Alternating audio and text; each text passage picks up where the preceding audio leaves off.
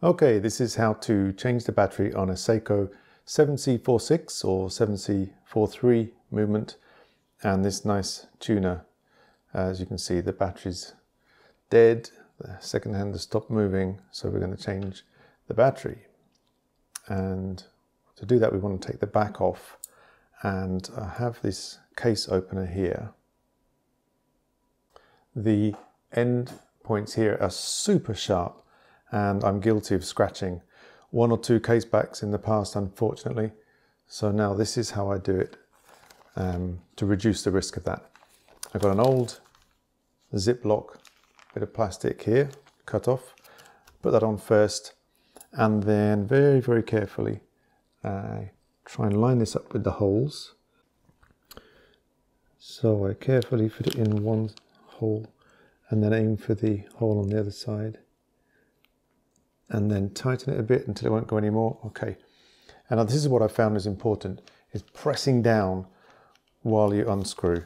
If you don't press down, then you risk slipping, and even the tiniest slip is going to scratch that case back. So pressing down and trying to unscrew. I'd actually unscrewed this the other day, so it's still relatively loose. If it's too tough to budge, then don't try and force it too much. Put it in a case holder if you can, and that makes it much easier. Okay, so I'm not going to take it completely off, but until I know I'm absolutely safe and it's definitely going to come off by hand.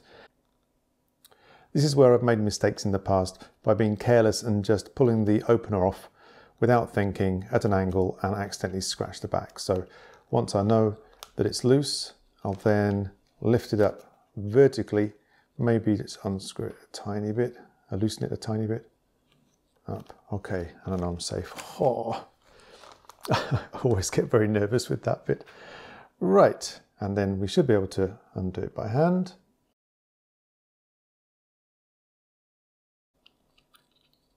There we go. Okay, and we can see the inside of this as well. All looks nice.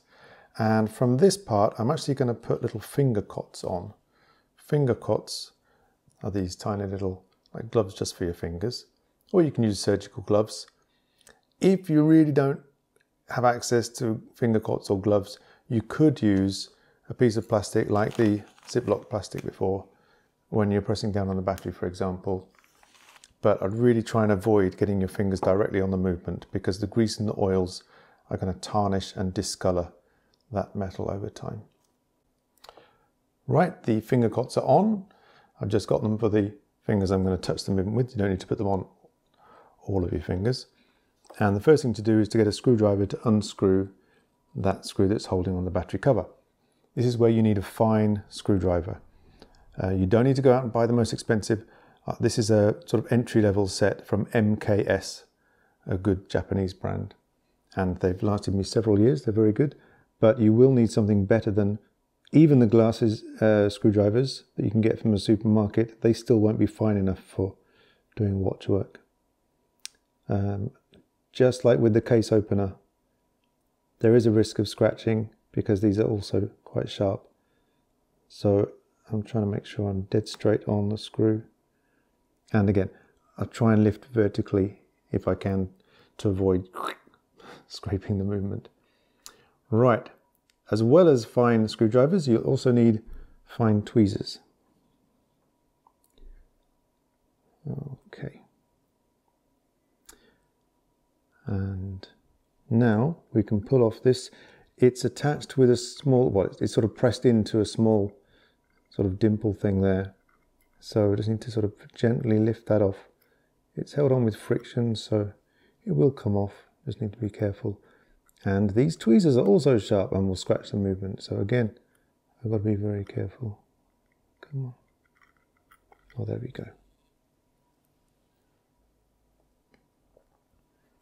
Right, for handling the battery, even though this is a dead battery and it doesn't matter, I still like to use plastic tweezers for any kind of batteries. This movement needs the SR43SW, and it needs silver oxide, not alkaline, which will run down faster and may leak if they're not from a brand that you trust. So make sure you get a good quality brand, silver oxide, don't try and save $1 or $2 on a cheap brand that is worth less than 1% of the value of your watch, and yet it could ruin it. Okay, this is where I'm glad I've got the finger cots, because I'm going to press down on that as I line it up. Okay, that little dimple is in the hole there. And now I'm going to try and get the screw .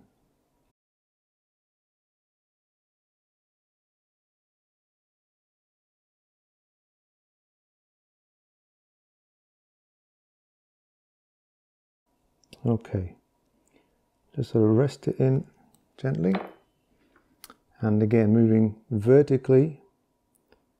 I'm going to make sure oh yes, got it. Tighten that carefully, pushing down gently, but really trying not to slip off that screw head. Okay, that's good. There we go, that's on tightly. Okay, we can double check that it's working. There we go. So all that remains is to put the case back on. But this one actually has that old gasket on, which is sort of flattened and stretched and gone a bit harder. So I've got a new one prepared here, which I've already put some silicone grease on.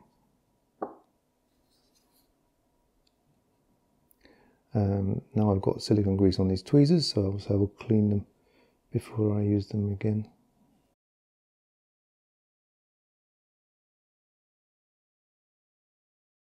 This is a 29.8mm gasket for this watch, and it's actually used quite a lot by Seiko for their other watches. I've got other divers which use 29.8mm gaskets, so it's worth getting a few, because if you've got a little collection, you'll probably use them in other ones as well.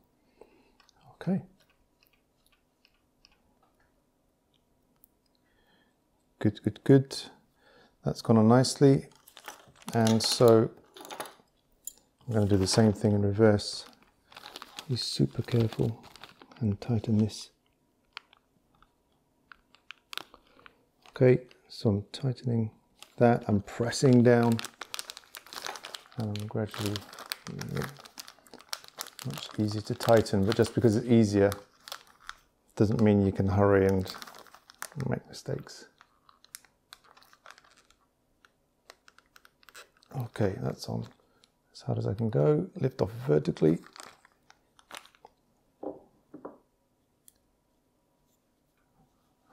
And we're good to go. Phew, breathe a sigh of relief. How to change the battery on a Seiko 7C46 or 7C43 movement.